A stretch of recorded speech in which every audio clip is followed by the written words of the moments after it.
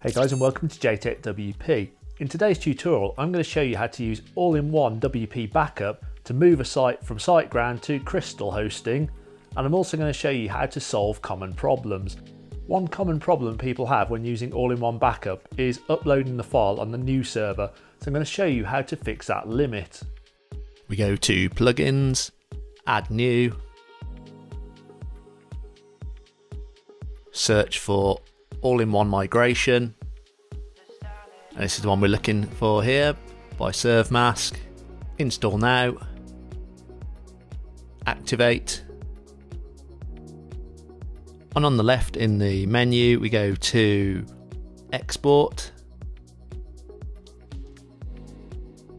choose our options. We want to export to a file, and what it's doing now is it's going to make a copy of the site. You can see there's our progress bar, so we know how long it's going to be roughly. And there we go, it's done. We can press download. You can see down the bottom here our file's downloading, and that's the export phase done. And now we can log out of this site because we're finished with this one. Once you've done your backup, you'll need to change your name servers. So I've added my new name servers in here, press confirm. And it may take a while for this to change over.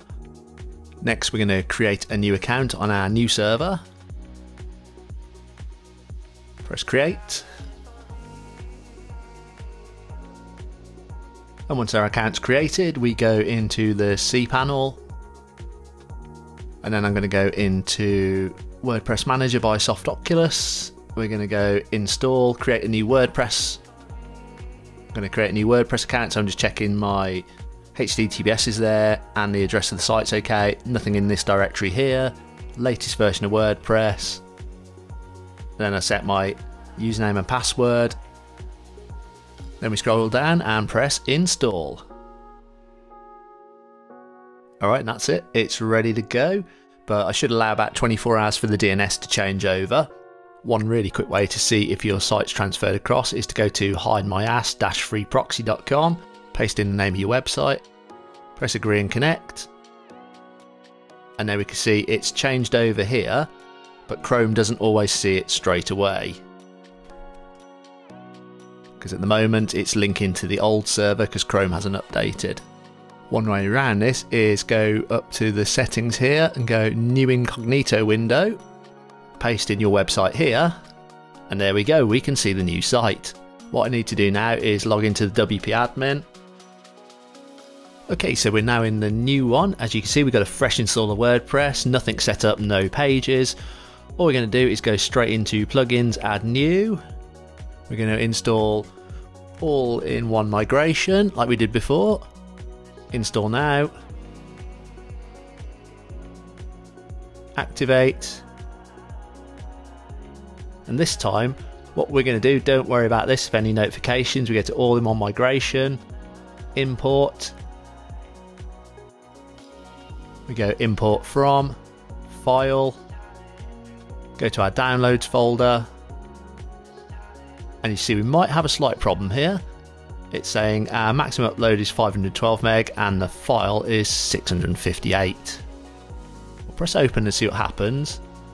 Okay, so I was kind of expecting that to happen. I press close. We're going to make a quick setting in the Cpanel.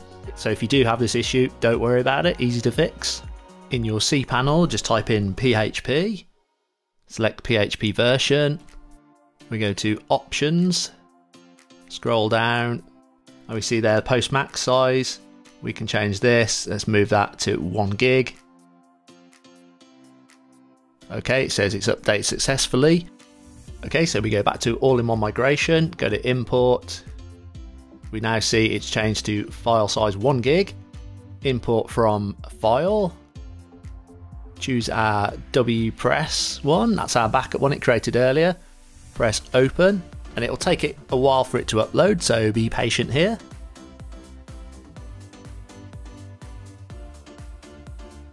Okay, so you should get a message that says proceed. And what it's doing now is it's opening up the backup file and restoring it. We should have the site exactly how it was before we did the changeover. One important thing to note is Please do not close this browser window or your import will fail, so obviously don't close your browser right now. And there we go, your site has been imported successfully. Press finish. Go to our dashboard, log back in, and there we go. We should see that our site is exactly how it was before. I'm just going to do a few little general checks. Go to settings. Okay, so HTTPS is enabled. Check the front end of the site. And now that it's swapped over onto a LiteSpeed server, I can now remove the SG optimizer, deactivate that, and we can delete it. Delete any other plugins that we don't need, like Hello Dolly.